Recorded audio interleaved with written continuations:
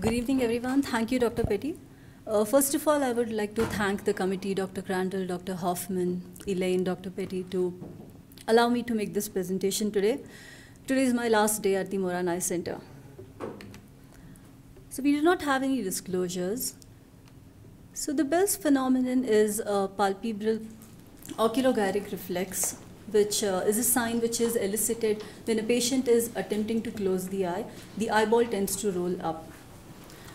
Now, clinically, Bell's phenomenon plays a very important role in ophthalmology, and we routinely test for it, especially in cornea clinic, glaucoma clinic, before proceeding with any eyelid procedures in oculoplastics.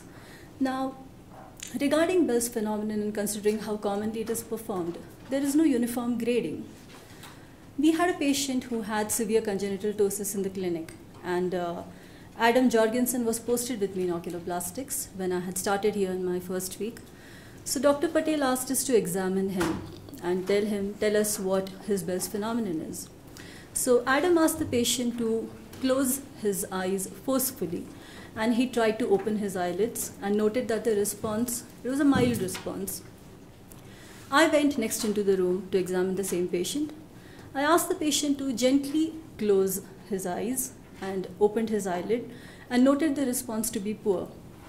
Now both of us went to Dr. Patel and told us our results. And Dr. Patel famously told us that you both have failed. So that was the third time we heard it that day, and Dr. Patel noted his response as neutral. Now, who is right?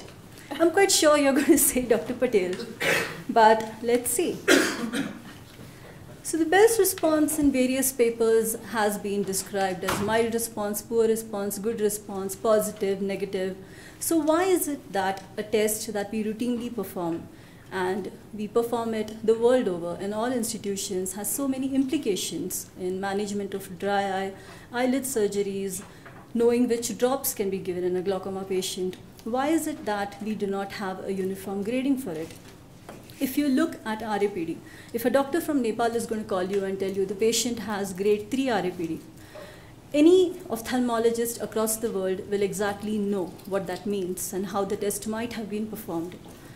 If a doctor from Nigeria calls you up and tells you that on cover test, uncover test, alternate cover test, these are the squint findings of the patient, you will exactly know how the examination might have gone on. But that is not the case with Bell's phenomenon. Now, to truly understand any phenomenon or condition in medicine or surgery, it's very important to look back in history and read the chapters there. Now, Charles Bell was a famed anatomist, surgeon, and an artist. He had a facial palsy clinic, which used to be quite famous in those days. It was he that first discovered and noticed Bell's phenomenon in one of his patients with Bell's palsy. He noticed that when the patient was trying to close his eyes, the eyeball rotated upward and outward. Now with Bell's, you would know that he did like naming things after himself, and he described the long thoracic nerve, called it the Bell's nerve. He described Bell's palsy, the Bell-Magendie law, and finally the Bell's phenomenon.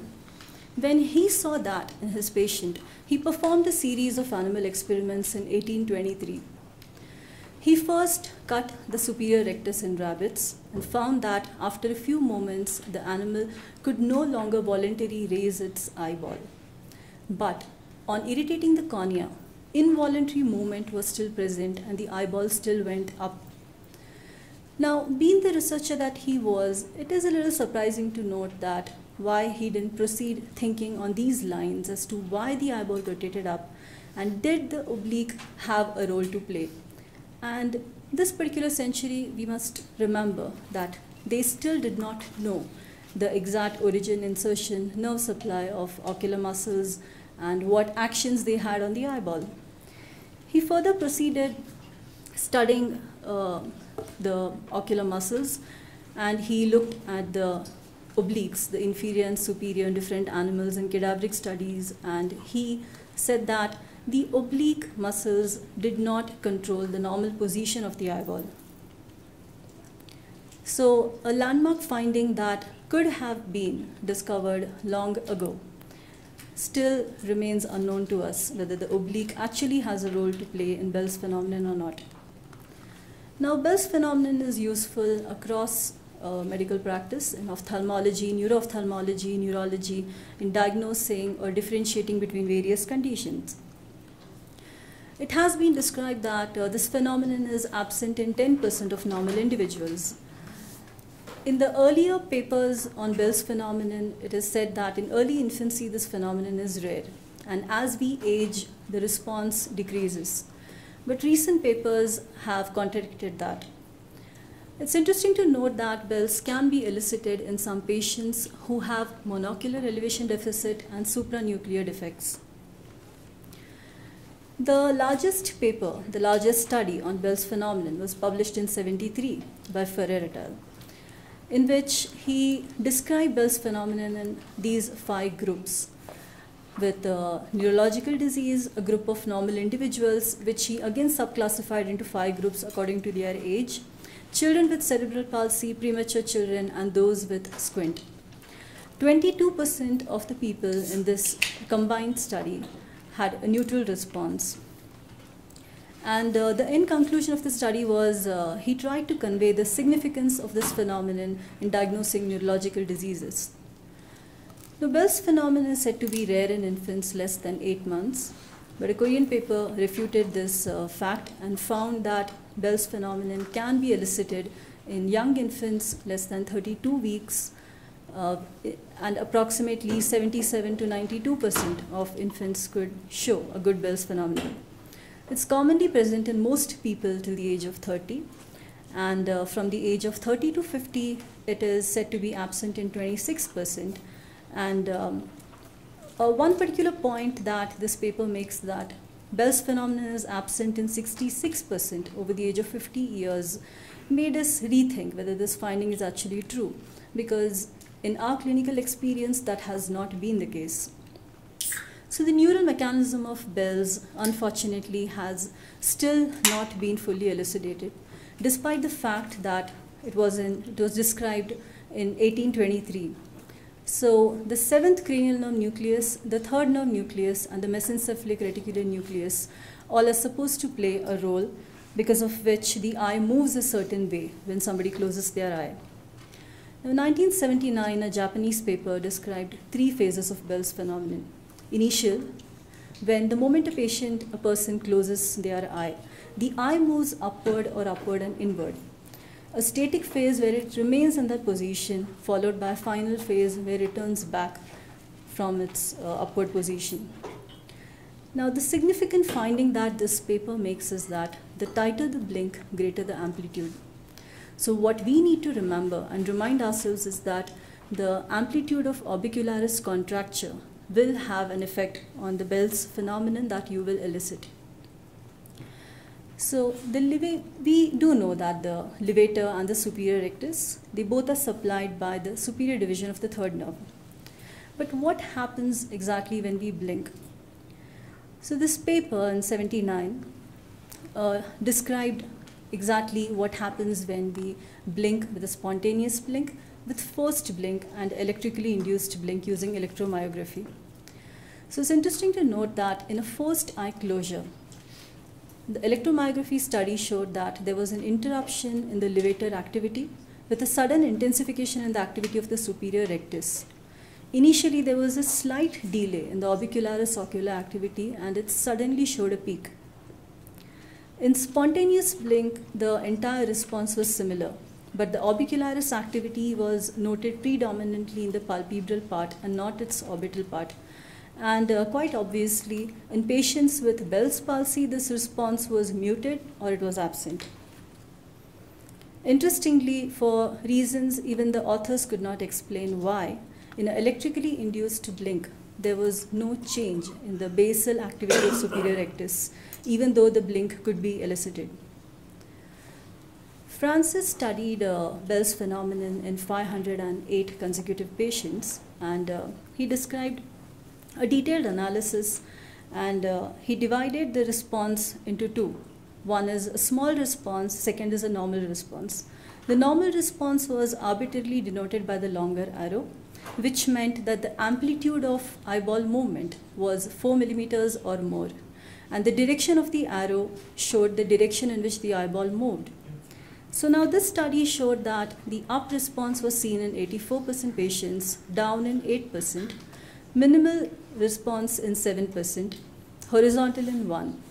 Interestingly, asymmetry between right and left was noted in 16% patients, and 6% patients, they found it very difficult to classify because the response kept varying each time they repeated the test.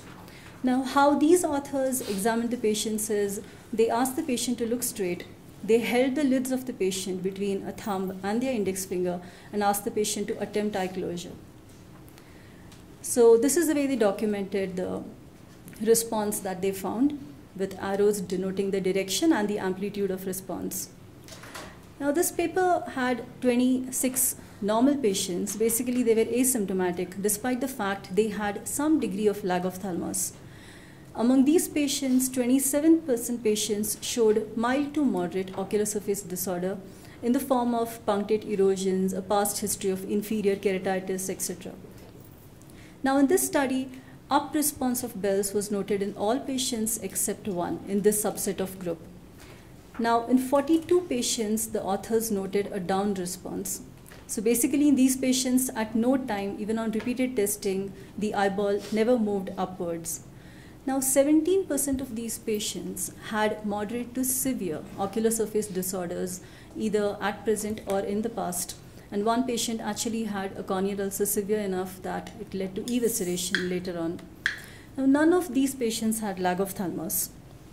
Now, with this, the authors postulate that maybe the downward response may serve as a protective mechanism when the up response has failed to protect good ocular surface protection.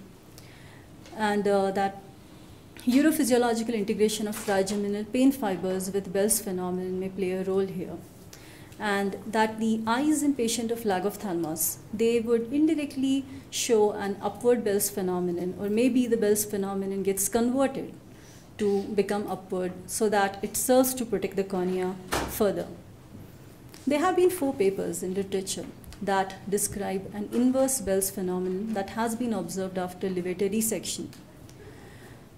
Now, many of these papers are actually published in India, and the other one in 2 others in Korea. The common features in these 4 papers is that all the patients had severe congenital ptosis with poor levator action. The surgery they underwent was a maximal levator advancement. They gave history of repeated ptosis correction in the past. And this phenomenon was a transient phenomenon, that is, ranging from a period of 2 weeks to 6 weeks after surgery, the Bells reversed back to normal. And most of these were bilateral ptosis correction. So the mechanism that is postulated in these 3 papers is that the down response may serve as a protective reflex when after ptosis correction there is severe lag of thalamus and the upper lid is not able to protect adequate cover for the cornea.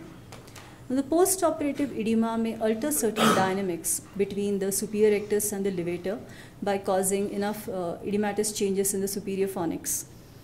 Now, reversal of this phenomenon to up response does make aberrant innervation an unlikely mechanism. Now, the question that we raised is that, does the method of eliciting Bell's phenomenon in the preoperative period, would that play a role in the imprecise interpretation of Bell's? Now, the clinical methods for testing Bell's phenomenon I have already described. One is gentle lid closure, the other one is forced lid closure. And considering the fact that orbicularis indirectly will influence the amplitude of Bell's phenomenon, is there a way to test for the Bell's without having too much of influence of the orbicularis? So on further studying, we found this paper from 1977 by Cohen et al. That describes Bell's phenomenon in a dark room using a transilluminator. So this is a transcutaneous transillumination test in which you place a light source near the lateral canthus of the eye. Once you get the red reflex in the pupil, you ask the patient to close the eye. And in patients who are light-skinned, you can actually see and appreciate the red reflex through the skin. So this would negate any excess contraction of the orbicularis, and the authors postulate that this is the ideal way to test a Bell's phenomenon. Now, there are still a lot of questions that had to be addressed. What is the ideal way to test Bell's phenomenon? There is no established standard. There is no established grading. So among these three methods, what is the ideal method by which we can document this test? And do we know the relative number of normal, neutral, and reverse Bell's phenomenon in a population based on a large study? The answer is no. 508 patients, normal individuals that Francis studied, is the largest study in a normal population that we know of till date. Now, what happens to Bell's phenomenon in presence of facial palsy? In the oculoplasty clinic, we have observed that patients with facial palsy do show an asymmetric response, and the side with the facial palsy actually has a less tendency to have a response as good as upward as the opposite. Now, should we prospectively study all the patients who undergo ptosis repair, congenital adult ptosis, as well as patients who undergo repeated surgeries to see whether some of our patients end up developing a negative Bell's phenomenon? And why is it that only patients with severe ptosis, with poor levator action, who have undergone repeated surgeries develop this? Is there a mechanism that still we do not know of? Now, do the patients with negative or neutral Bell's truly have more dry eye symptoms than those with upturned Bell's?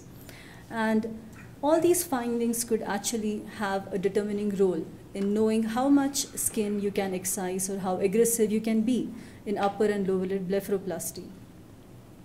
So the aim of our study is to study prospectively the Bell's phenomenon in 5,000 consecutive patients using various techniques and to accurately develop a grading system for it, and to determine the most physiological method of testing this phenomenon, and to look for difference in symmetry in this phenomenon in patients with facial palsy.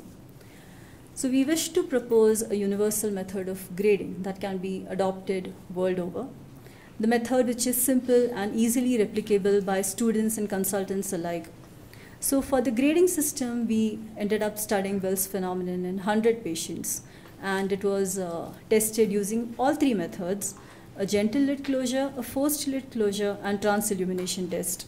So this is the grading system that we propose. Grade 0 is when the cornea does not move anywhere, the eyeball stays in the same position. Grade 1 is when in the undilated pupil, part of the pupil can still be seen. Grade 2 is when the undilated pupil is no longer seen. Similarly, just the other way around, you have grade -1 and -2 in the down direction. So we included any individual with the ability to understand the test procedure. The exclusion criteria included people with strabismus who had a history of surgery for squint or any oculomotility disorder. So I'm going to show you a video that we performed on a few people. You might recognize some of these people. So while performing the gentle eye closure, it's important to do the test a little quick. You might have to repeat it because certain patients can be very sensitive and actually try to force close their eye. So definitely in her you can make out that the response with gentle closure was 0, while with forced closure it went to +1 in the right and +2 in the left. Now in a completely dark room using transcutaneous ocular transillumination, you can see the red reflex in patients who are light-skinned. You ask the patient to open, get a good red reflex in the pupil, ask them to close it, close the eye gently, and you can make out you can follow the red reflex of the pupil through the skin of the eye. So in all 100 patients, we did notice considerable differences in the test performed in all three manner. Surprisingly, in all 100 patients in whom we performed the light test, 99% patients showed a positive response. So in patients with a dilated pupil, the response is seen quite significantly. I'm not sure to what extent you're able to appreciate it in the video, but in the clinic when you demonstrate it, it is very well evident. In patients with dermatochalasis, it's important to raise the eyebrow and the excess fold of skin to know. So there was one patient that we found who actually had a very unusual response. So on gentle closure, you can see his Bell's is, I would put it as grade 0. And on forced closure, it actually became -1 to -2. Now this response was a little unusual. So we ended up documenting this response as we continued the study. And the age range of patients that we examined was from 19 to 93 years. There were 68 females and 32 males in the study. Now on light test, 70% patients showed an upward response measuring to grade 1. On gentle closure, 43% patients showed either grade 0, -1 or -2 response. Now look at the pie chart of forced closure. 55% patients of the same group actually showed a grade 2 response. And the proportion of patients who showed a neutral response, that is grade 0 or -1, -2, decreases significantly. Now, among the patients who showed a negative response on gentle closure, only 2 patients showed a negative response on forced closure. So their response actually had become upward, exaggerated by 1 or 2 grades. And in light test, as I mentioned, we only had 1 patient who had a negative response. Now in the study, we also looked at the direction of eye movement, but we found that the direction would not matter much, so long as the in, out, or straight perverse direction will not matter. What matters is the direction in the vertical plane, because that is what will determine the eyelid protection. So the reason for this study, as I mentioned, is to develop a universal method of grading, which is simple, easily replicable. It's important to know that after years since Charles Bell described the Bell's phenomenon, we still do not know the pathway and need to study it further. Now, the role of inferior oblique still remains unanswered. So the effects of Bell's in a patient with facial palsy and the position of a globe when a patient is sleeping needs to be assessed further. This will have implication in dry eye in deciding how far to raise the eyelid in ptosis surgeries. And of course, it has long-term implications in a lot of surgical decisions that we make. So I would like to finish my presentation by saying I would like to say a huge thanks to Dr. Patel and his team who have welcomed me into this family, and the staff at Moran Eye Center, because 70% of the people I examined were actually the staff here. I was the racist brown girl who was running around looking for white people. So the photography department, Randy, Jim, they've always been there whenever I've called them, and all the patients who have been exceptionally warm and kind, did not ask me any questions, just let me examine them. Thank you.